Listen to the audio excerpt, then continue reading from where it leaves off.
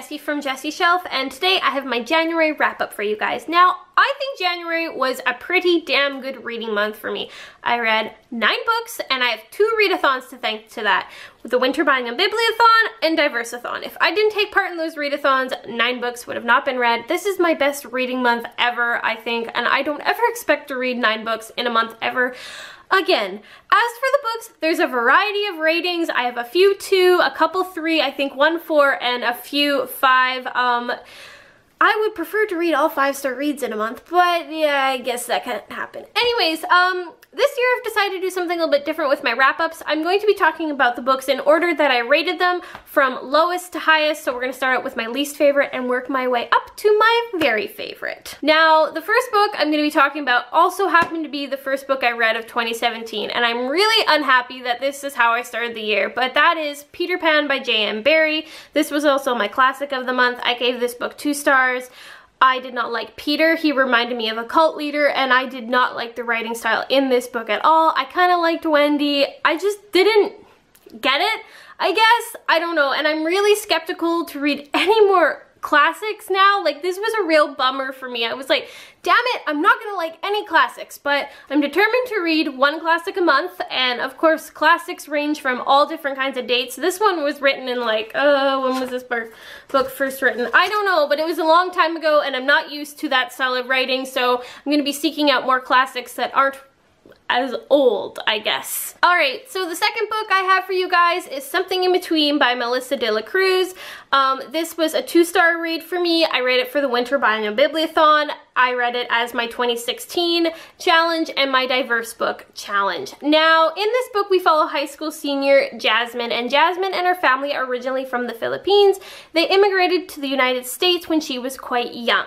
So Jasmine is having an amazing senior year of high school, and she just got accepted for a scholarship to a college of her choice. So she goes home, tells her parents, and then her parents break the news that she can't accept the scholarship because the entire family are undocumented immigrants, and if she accepts it, they're probably all going to get deported. So the book just follows kind of the events after that. I didn't like the writing style, I didn't like the whiny teenage shit, and I didn't like the insta-love. This book is full of insta-love, and I can't stand insta-love. I don't care what age the characters are. I don't like insta-love because it's so unrealistic, and it gives people a poor idea of what love really is. And you know what? I did like the stuff about the immigration and the diversity in this book. I think that was really important for the author to write about. I just feel like this book was for a way younger audience than what I am, so if your age is like 8 to 12, you'll probably really like this book, and it's an important book for you to read, but not for 23-year-old me. I'm really sorry. And next up, I have Black Iris by Leah Rader. Now, this book was a book I read for the Winter Biannual Bibliothon, and I read it as a book recommended to me by a booktuber. Now, for this book, I'm just going to read you guys what I wrote about it on Goodreads, because this is truly how I feel about this book. This book left me very torn. This was a weird experience for me. So I'm giving Black Iris a 3. This book is written extremely dark, and the content is extremely dark. If books about sex and drug use make you uncomfortable, don't read this. I'm just warning you. Even though some of the content in this book was hard for me to read, I couldn't stop reading it. The writing style is lyrical, almost like a stream of consciousness from the very unreliable narrator. Not much else to say. I'm not 100% sure how to write a summary of this book, but I'm not 100% sure what I read. But I just know I couldn't stop reading. So that's all I really have to say about Black Iris by Leah Rader. I just had a lot of different emotions while reading this book, and there were times I had to put it down because it was so dark, and it was actually kind of depressing me at times. So yeah. Another 3-star read of the month was Our Story, Aboriginal Voices on Canada's Past, and this is written by a bunch of different authors. I read this book for DiverseATHon. It was a book I wanted to read, so I learned more about Indigenous culture in Canada and about residential schools. So usually with these kinds of books, because it's a book of a bunch of little short stories, I rate each story out of 5 and then I tally it up.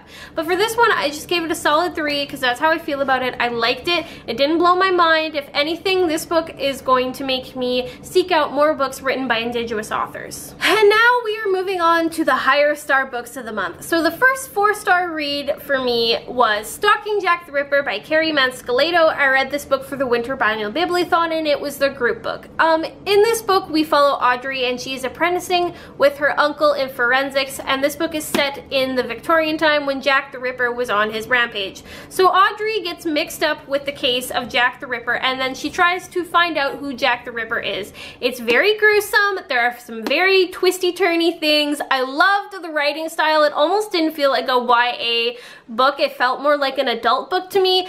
Audrey is a breath of fresh air for YA female characters. There is no insta-love, and I just totally, I adored it. The beginning was a little bit slow, and that's why I got 4 stars. Another 4-star read of the month was Cinder by Marissa, Meyer. Now, I read this for the Winter Biannual Bibliathon, and it was my retelling. This is a retelling of Cinderella with sci-fi elements. In this book, we follow 16-year-old Cinder, who is a cyborg. It's set in New Beijing, and she ends up fixing something for the prince, and she has an evil stepmom and 2 stepsisters, and you know what? It was pretty good. I really did enjoy it.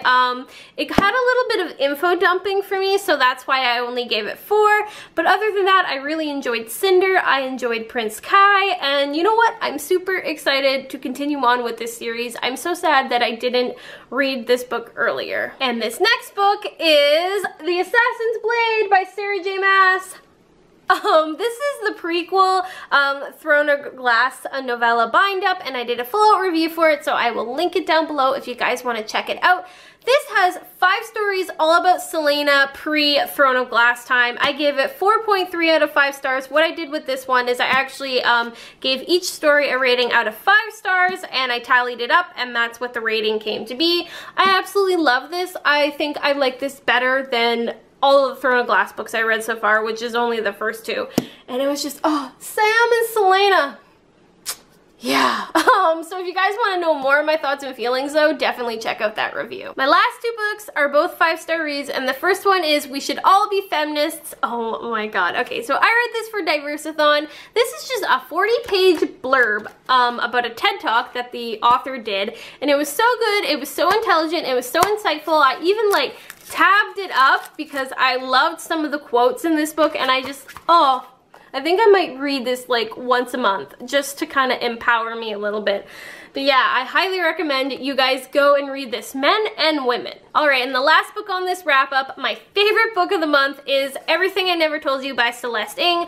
I read this for DiverseATHON. I gave it 5 stars. It was truly amazing. This book follows an American Chinese family, and they have found their eldest daughter dead in the lake, and it just like kind of follows how the family all deals with her death, and it goes back to like when the mom and dad met and when the mom and dad were both kids, and you just get how each family member feels about this death, and it flows together so beautifully. Like you'll be reading it about how the dad feels, and then all of a sudden you're reading about how the brother feels, and it's not like a rough jump. It's like beautiful. It was written amazing. This book touches on sexism, racism, feminism, family, morals, everything. It just really makes you wonder about where your morals lie. It was very insightful for me, and I loved it so much. I could babble on about it forever. I'm going to be doing a full-out review for this book, so make sure to stay tuned for that, and make sure you go read this book. Like, head over to your library, pick it up, and devour it in a day, because it was just so good, and then I have somebody else to fangirl over it about. Alright guys, and that is all I have for you for my January wrap-up. I hope this video was not too long. 9-book wrap-up? Holy crap. Anyways, thank you guys so much for watching, and I will see you in my next video.